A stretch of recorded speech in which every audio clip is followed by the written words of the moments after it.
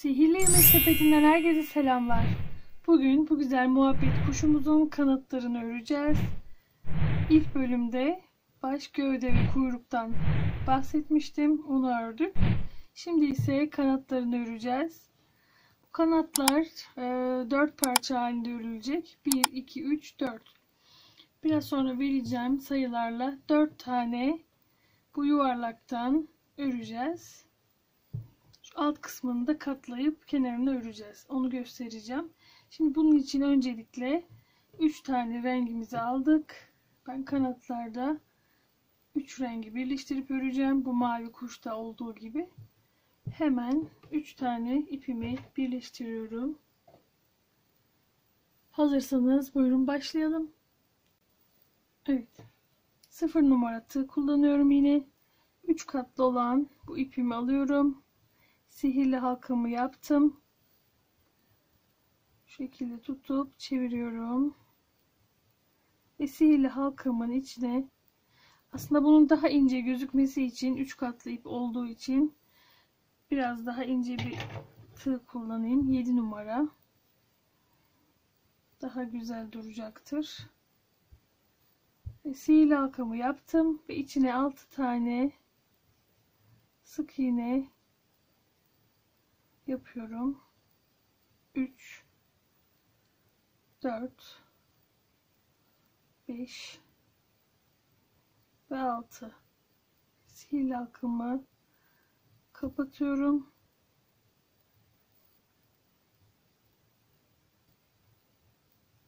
Evet, CC tekniği ile kapattım. İpimi gerdirerek sihirli halkamı sabitledim. Şimdi hemen sayımızı 12'ye çıkaralım. Bunu yapmak için de her sık iğneye çift sık iğne öreceğiz.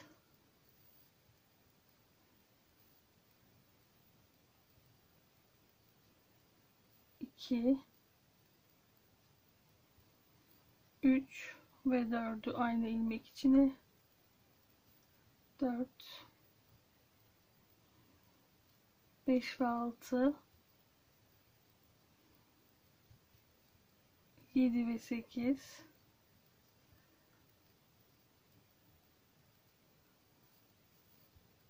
9 ve 10. Son olarak 11 ve 12.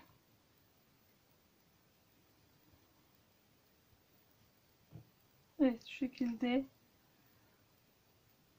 oluşmaya başladı. Şimdi hemen 3. sıramıza geçelim.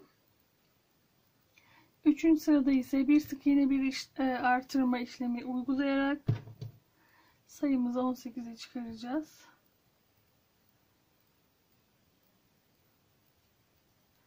Bir sık iğne bir artırma, bir sık iğne. Çok katlı iple örmek biraz sıkıntılı. Bir sık iğne bir artırma yapacağım. Yani bir tek bir çift, bir tek bir çift. Bu şekilde sıra sonuna kadar geleceğiz. Bir tek bir çift, bir tek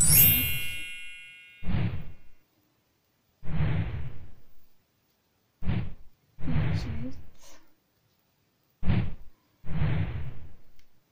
bir tek bir çift. Son olarak bir tane tek, bir tane çift öreceğim. Şu son ilmeği.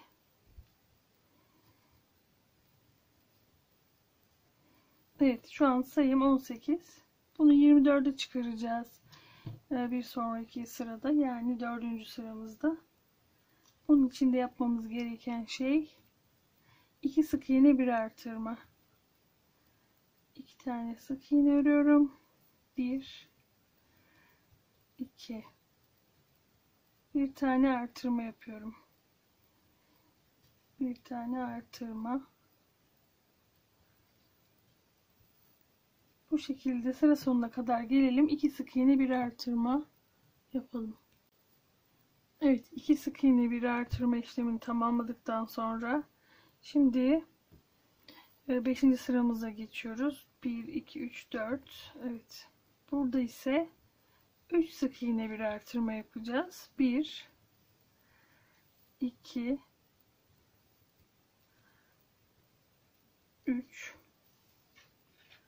3 sık iğne bir artırma.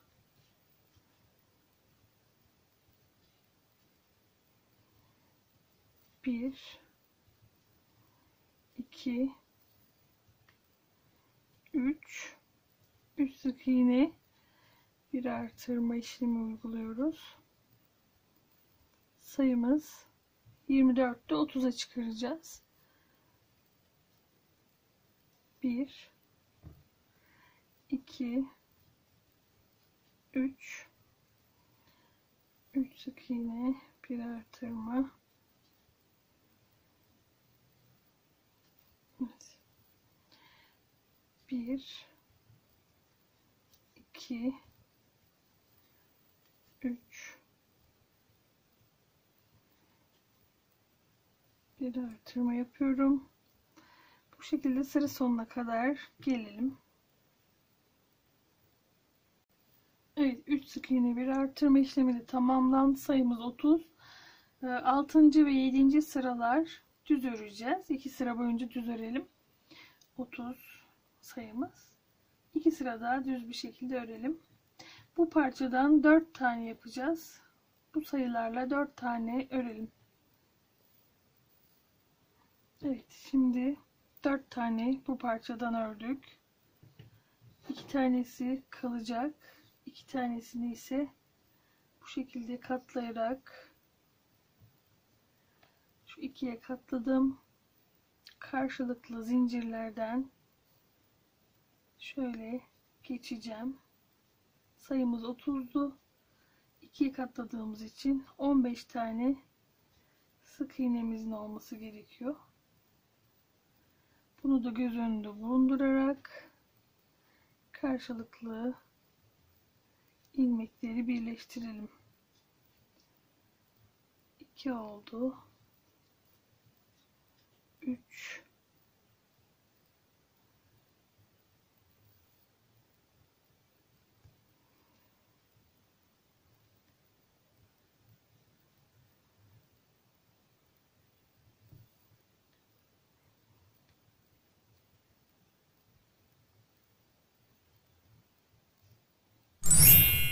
4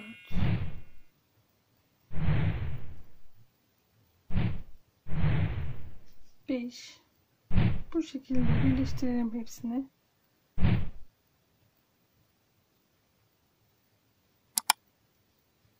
6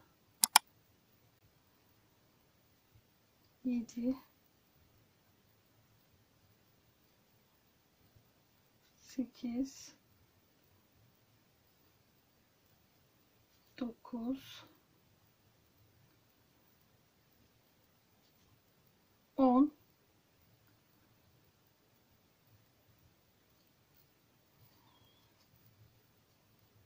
11 12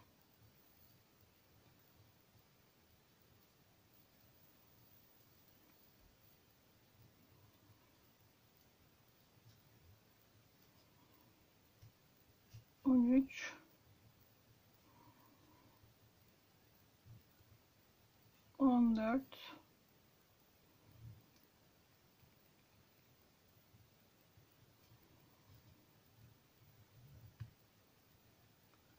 ve şuradaki son kalan kısımla birlikte 15 tane karşılıklı birleştirdik. İki parçayı da bu şekilde birleştirelim. Şimdi kenarını ikisini de aynı öreceğiz. Hemen ben ipimi değiştirmek istiyorum. Şu diğer siyah ve beyaz ipimi kestim. Onun yerine kuyruk yapımında kullandığım şu diğer ipi koyacağım.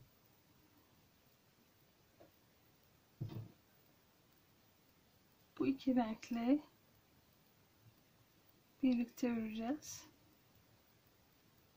Şimdi birleştirdik.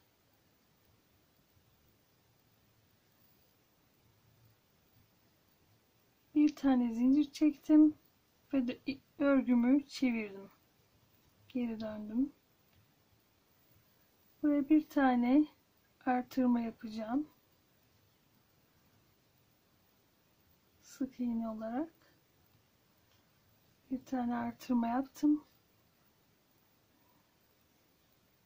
13 tane sık iğne öreceğim. 1 2 3 4 5 6 7 8 9 10 11 12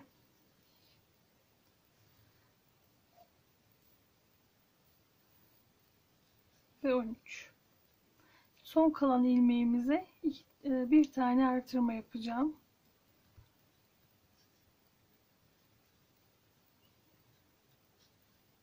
Bu şekilde bir tane zincir çekiyorum. Örgümü çeviriyorum. 8 tane sık iğne öreceğim. 1 2 3 4 5 6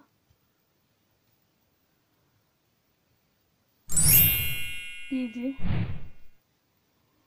8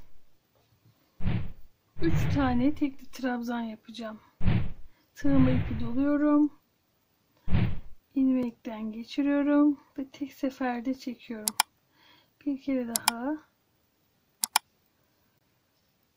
tek seferde çekiyorum. Tığıma ipi doluyorum. İlmeğimden geçiriyorum. Tek seferde çekiyorum. 3 tane tekli trabzan yaptım. Şimdi tığıma ipi doladım.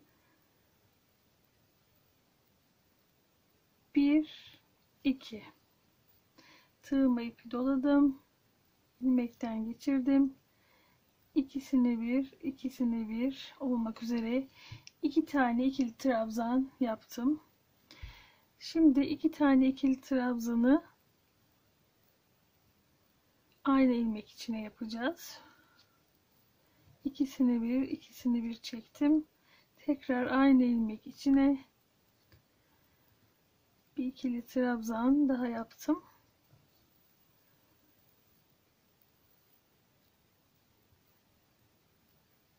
Kalan 2 tane ilmeğime de ikili trabzan yapıyorum. Ayrı ayrı 2 tane ikili trabzan yaptım. Şimdi 3 tane zincir çekiyorum. 1 2 3 tane zincir çektim. Şuraya hemen ilmek kaydırma ile birleştirdim. Bir tane de sabitleme zincir çekeyim ve ipimi keseceğim.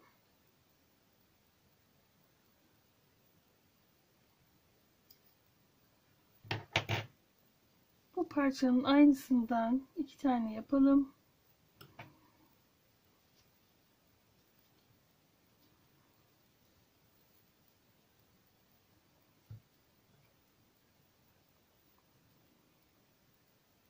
İpleri birazcık gizledikten sonra fazla iplerimizi keselim. Şöyle içinden geçirerek fazla ipleri keselim.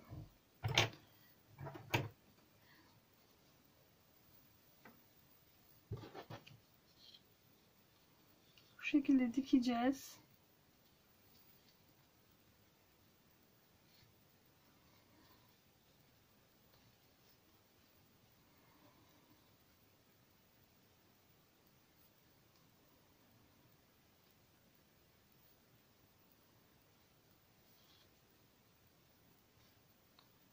Şöyle olacak görüntüsü. Yine aynı şekilde karşıya geçtiğimizde ise bunu ters çeviriyorum.